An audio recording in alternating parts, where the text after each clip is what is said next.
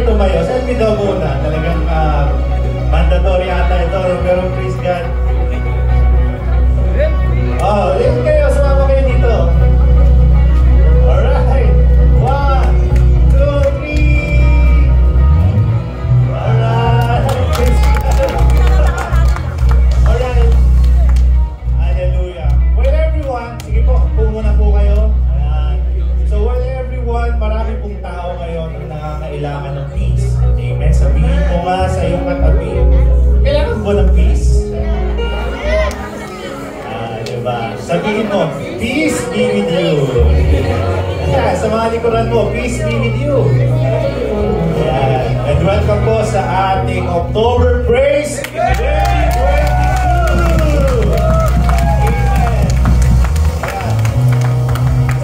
Sa ibang bansa, October ay isang panahon kung saan marami ang nagpupunta sa isang event or concert.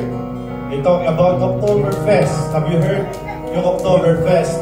Sa Oktoberfest, meron doon ay merong party, meron doon inuman or something that may take them parang, ay, dito, this is the place for me to have peace.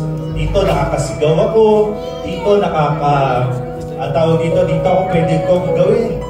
Yung mga pwede kong gawin, pero may bayad. Amen? But there is one thing God can only offer to us. That is the peace coming from the Lord. Amen? May bayad!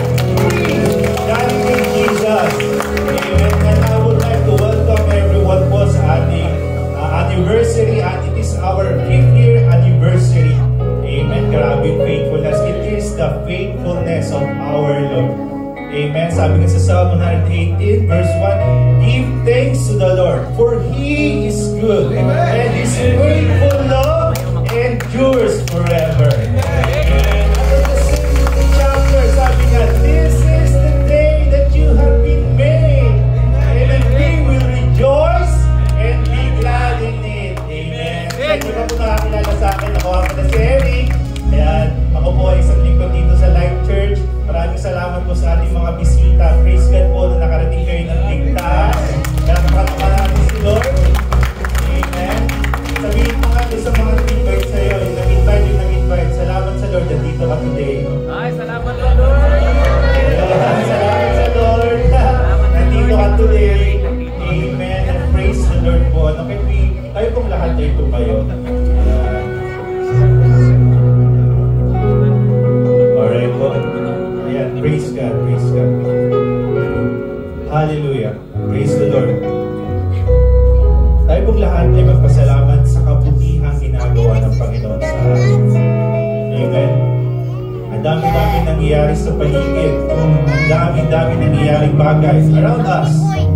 Ang dami kaguluhan, maybe sa family, maybe sa trabaho, lalo dito sa UAE, maybe sa Pilipinas.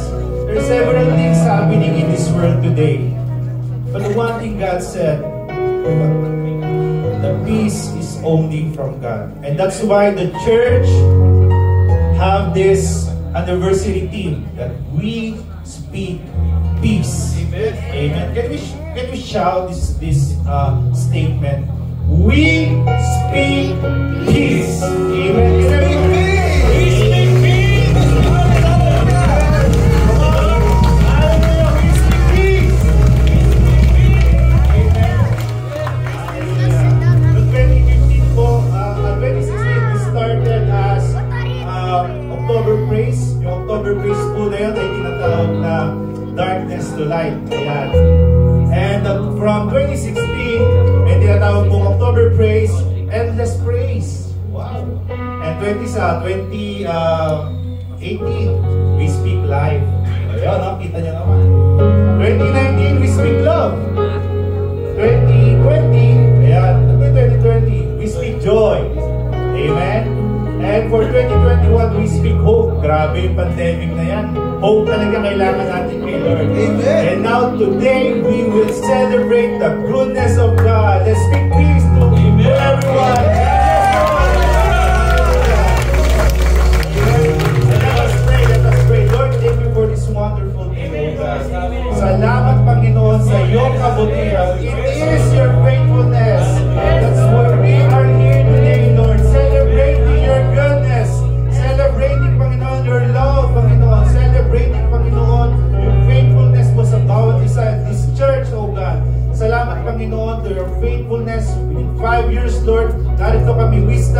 faith, Panginoon, that you died on the cross for us, Jesus.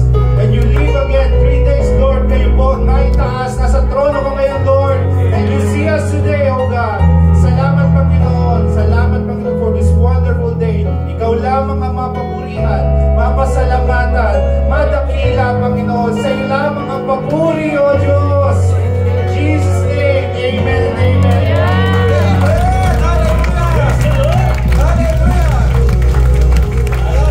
Magandang gabi po sa inyong lahat. And welcome po sa ating church anniversary. Amen?